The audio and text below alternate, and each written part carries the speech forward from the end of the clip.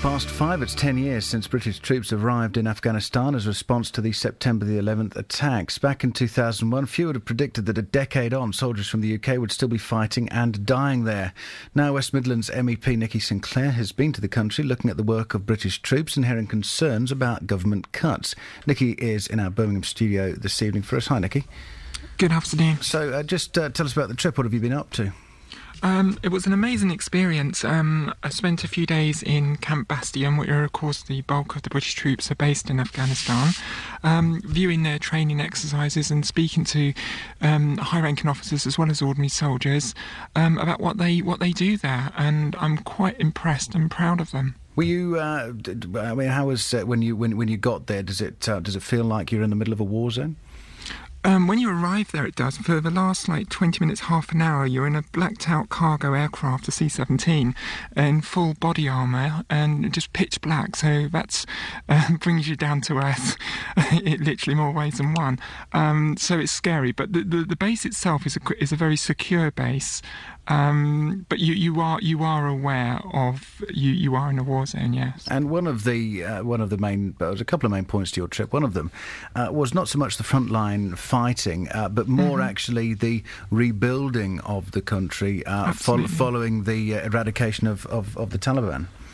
Exactly, and that's the most impressive work of what our people do out there. I mean, for example, healthcare has increased from 8% to 60%. Infant mortality has been reduced by 20%. Education, of course, females were not educated under the Taliban, but there are now 3.2 million women in education, a total of 7.3 million more students, 13,000 more schools and 170,000 more teachers.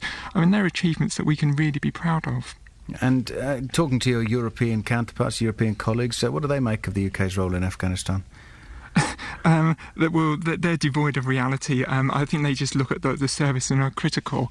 The reasons why we went there, initially are well documented, and that's history. What we've got to look at what we're doing now. I think our soldiers play an important part there in the rebuilding of Afghanistan. Obviously, 500 troops are due to be withdrawn, and there is hope that the bulk of them, withdrawn by 2014. But we must get the infrastructure right. Yeah, do you see then? You've been out there. You see progress. Mm-hmm. Yes, I mean, I've only obviously been out there the once, so I've got nothing to compare to. But just those figures that I've just quoted. I mean, also from 18,000 kilometres of road to 42,000 kilometres of road building, and just seeing that I did speak with local Afghans who work at the base, and I do see progress.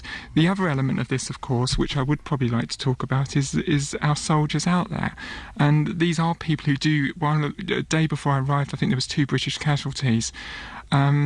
And we really need to look at what their role there is, and they're incredibly brave. But do we treat them really like heroes in this country? And after speaking with them, I have grave concerns about the way we actually do treat them, the way our local authorities treat them, and the way public services treat our soldiers and their families. In what way?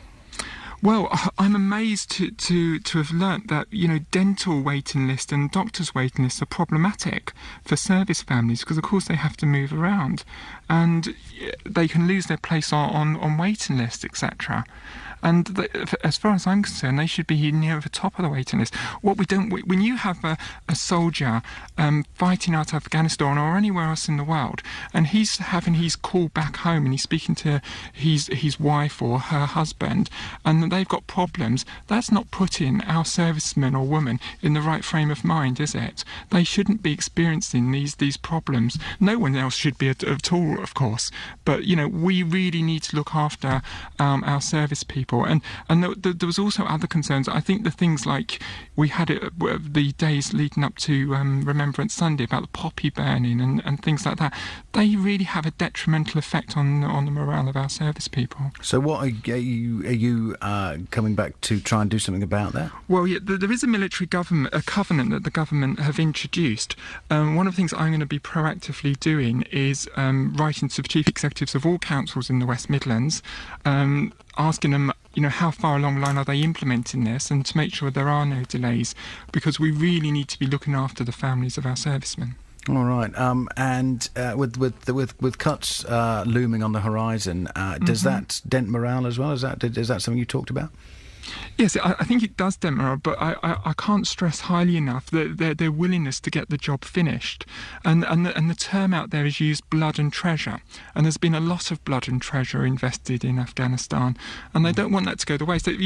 They're eager to do the job properly. Sure. Yeah, and they're not economists. They don't put a value on their job. They're professional people, and they want to get their job done. And alongside that, of course, for us here, say the Hereford-based SAS have been out there for a number of years. Absolutely. How important is it to say preserve the budget for our special forces? Absolutely. I mean, they do. I mean, I just can't stress. I'm not educated enough to put in words the abilities or the importance that their work is, and we can't value them highly enough. And we need to support them in every which way we can in this country. There have been improvements to their kit, and they are grateful for that. But we just need to let them do the job and take as much of the worry away from them as possible. All right, Nikki, thanks for that. Nikki Sinclaire, West Midlands MEP, back from a recent trip to Afghanistan.